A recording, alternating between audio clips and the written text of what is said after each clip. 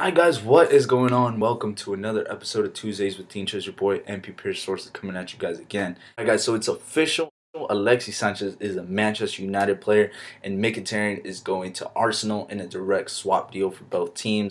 So to me, Arsenal got the worst end of this deal simply because they had their best player who they could have easily sold for a lot of money earlier, whether in the summer transfer or even in this winter transfer. They could have made somewhat of a profit. Instead, they go for the direct swap for a player that was forgotten in this Manchester United side. And so I don't know if Mkhitaryan is actually the answer for Arsenal going forward. I think that they have bigger problems that they're choosing to ignore. Arsenal has had defensive problems for the last couple of years, and it's a topic that, Arsene Wenger and the board doesn't seem to acknowledge going forward. And so how many more attack-minded players are you going to bring in until you realize that that's not the solution? I think a big reason for Arsenal's lack of plan for the future is because they don't know who's going to be their manager. I really don't seem to comprehend why Arsene Wenger is still at Arsenal, and I would really be baffled if he's there next season. I really thought last season, with their inability to make Champions League, was the final straw for Arsene Wenger to be out. But Arsenal somehow keep trusting him, and somehow he ends up being back at the club every season. It's hard to build a future without knowing who is going to come in and manage the team, because it all depends on the formation that he uses, the players that he wants to bring, the type of game that he wants to play. So I think that that's the only reason why I think that Arsene Wenger has definitely lost control of the team. The team looks uninspired. They look lost at times, and he simply doesn't. I don't know if he has it anymore. Now, as for lineups, I could actually see Arsenal going back to a 4-4-2 with the outside wings pushed up a little bit. So we would see a potentially Aubameyang and Lacazette up top, Ozil and Mkhitaryan on the wings, a little bit more pushed up with two holding mids. With Mkhitaryan and Ozil both on the wings, you have two creative players on the wings. That takes off some of the responsibility off of Ozil, meaning that Ozil is a little bit more free and doesn't have as many defensive responsibilities as he would do in another system.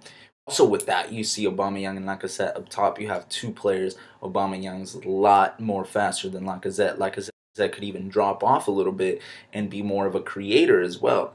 So I would definitely love to see that. You would also have two great strikers in the air that are fantastic finishers, and Aubameyang gives that speed up top, something that Arsenal hasn't necessarily had in the last couple of years. So it could also mean that Ozil can play that through ball to Aubameyang going into space, Mkhitaryan as well. I think that lineup is enough for Arsenal to compete in the Europa League and possibly even win it, just depending on who the rival teams end up playing and who they get down the line. But with that being said, going into next season, there has to be a full house cleaning. It has to be a whole rebuilding process, something that Arsenal hasn't done. Until Arsenal gets a new board, until Arsenal gets a new manager, they're going to keep seeing the same result. Definition of insanity is doing the same thing over and over again, expecting different results. We've seen how this pans out.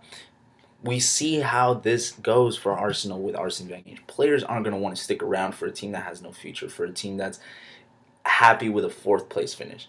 No player wants to do that. Ozil's going to end up leaving. Big name players are going to end up leaving if Arsenal can't find a way to figure it out going forward. So that's it for this week's episode of Tuesdays with Tincho. What did you guys think? Do you guys think that Arsenal got a good deal off of it? Do you think that Man U hustled them? Where do you see Arsenal going in the future? Who do you guys think that they should bring in, both as manager and player? And do you think that the season is still savable at this point? Let me know what you guys think. Comment on my Instagram, MP Pierce Sources. Follow me on Twitter, MP Pierce Sources or Per Sources Goal. Make sure you follow, like, share, and subscribe to our YouTube channel.